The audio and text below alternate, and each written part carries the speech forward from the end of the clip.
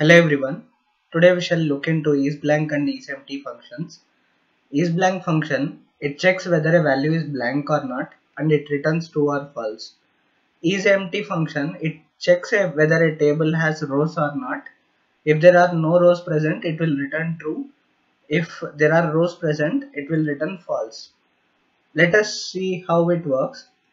Here we have a purchase table where I have a few brands and units purchased. Okay, let us see whether the blanks exist or not. I'll create a new column.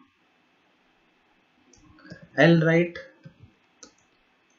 is blank units equal to is blank units from the purchase table and hit enter. Here you could see that wherever my rows are blank from the units column, we are able to see the true condition. I'll create a new column. Let us see if it works similar to the brand column or not. I'll write is blank brand equal to is blank purchase brand column. Here we could see that for the brand column, even though there are blanks existing, we are able to see the false condition instead of true condition. Hence you could understand that ISBLANK function is applicable only for the numerical values which are existing, and we could make utilization of it, and then we could correct if necessary. Suppose that here in the place of blanks in the units column, I want to replace the values with 0. What I could do is I'll write new units equal to if I'll write is blank. If my purchase units column is blank, what I want is I'll enter 0. If it is not blank, I want purchase units column. I'll close the parenthesis, hit enter. Here you could see that my new units column, it consists of 0 in the place of blanks. This is how ISBLANK function is helpful.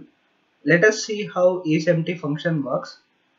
We can create a new empty table. I'll click on this home tab and click on the enter data. Okay, I'll create an empty table. I'll name the table as empty table.